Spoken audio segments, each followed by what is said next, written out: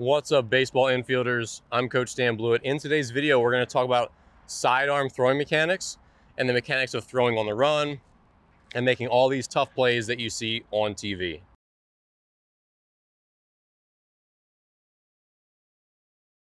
All right, so if you're new here, I'm Coach Stan. I'm a former pro baseball pitcher. In the description, you'll find my online courses, links to other videos, all that good stuff, my books. In today's video, let's talk about infield throwing mechanics, specifically how to throw sidearm and how to throw sidearm on the run.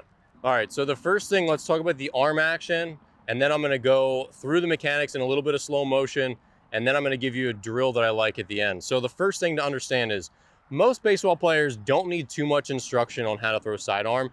If you already throw reasonably well over top and you have generally good mechanics, pretty much just trying it, just running around, mimicking your favorite players, throwing different angles, and really just experimenting with it is probably gonna be enough to get you where you wanna go. But if you need to be, if you're a coach, you need to coach kids, or if you're a parent, you wanna coach your son, or if you're a player and you just wanna learn all the mechanics of it, then obviously we're gonna go through it. So here's the big thing, it's not that complicated. When you're on the run, the first thing to know is that you're gonna make this throw off your right foot. So the reason that you're gonna throw off your right foot when you're on the run is because your hips will open that way. If you're running, if I'm running towards home plate and I plant with my left and I try to throw up there to first base, my hip is not gonna open. It's gonna be stuck closed. And that's gonna be really, really tough to get a strong throw off of. So your body, again, this is not something you need to think too much about. You will figure it out, your body will figure it out. But just so you know, these are always right foot throws, and that allows your hips to open up normally, just like when you hit, your hips open up. When you throw overhand, your hips open up. So you've got to be on the right foot so your hips open up when that's the only foot that's down. So that's a critical first point to understand. The next thing that's important is you're going to get a lot of your velocity from this angle in your elbow being tighter than 90 degrees. If you watch baseball pitchers, they're typically 90 degrees or a little bit less, but they're typically not in here like this. When you see infielders make throws, they're going to be a lot tighter in this joint angle because they're getting more from their arm than they are from their lower half, especially when they're throwing on the run. So you don't have to think too much about where the angle is going to be. This is how you get that angle.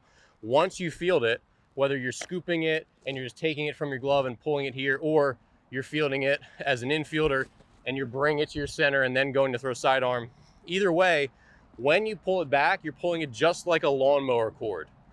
And you're taking the ball to your right pec if you're a righty, left pec if you're a lefty.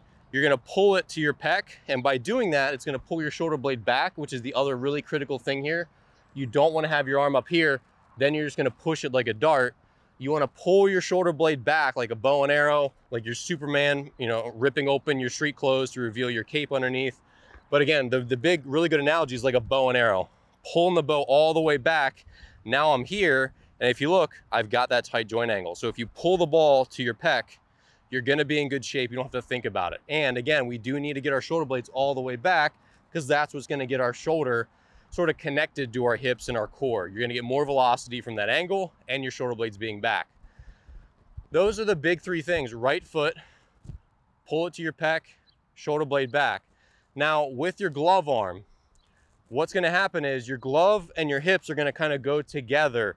They're gonna open up before the arm opens up. And I will demonstrate these in just a second. But as you start to make your throw, you'll see this glove arm start to swim its way over as your hip sort of opens up like a fire hydrant, and that gets your hips clear, and then your arm rockets through. So that's the last important piece to understand. That's what your glove side will do when you're making this throw. It's gonna get on all the way to the other side of your body to let your hips open up, and then all that power is gonna transfer through to your arm. All right, so now I'm gonna do a couple slow motion examples just so you can see how it looks.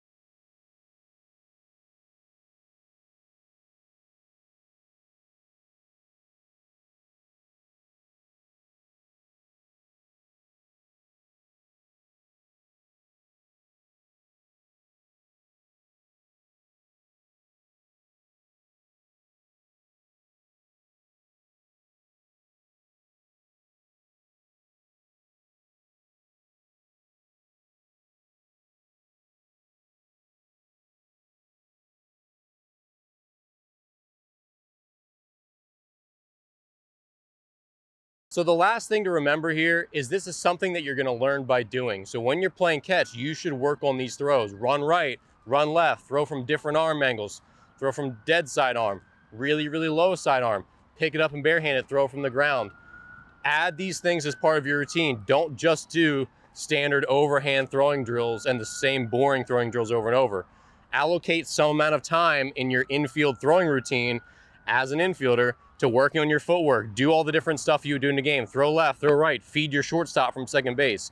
Use that end time, that garbage time, to do the stuff that you would do in the game. That's how you're gonna get better at it. Now, if you do wanna drill, this is one that I really like that I would teach kids with, is I would just take the ball, I'd start sideways. So if this is my target here, I'd start sideways, I'd tap, pull, and I'd throw. Really, really simple. I just call it the tap and pull low throw. I don't know, who cares? But again, tap, pull, and let it loose. And that's really, really simple. It's really, really easy to do. But again, I don't think this is something that you need lots of drills on. I just think you need to go do it, play catch, literally mimic your favorite major league shortstop, second baseman. Nolan Arenado's a stud. Mimic these guys. Go out there and just have fun. Throw on the run, move left, move right, do it all, and you'll get vastly better at throwing sidearm, all right? So if you're an infielder, I hope this video was helpful. Be sure to subscribe to the channel, share with a friend, and coaches, if you have any questions, and players obviously too, leave it below. Love to chat with you. I reply to almost every comment that you leave. Thanks again for watching. I'm Coach Dan, and I'll see you here on the next video.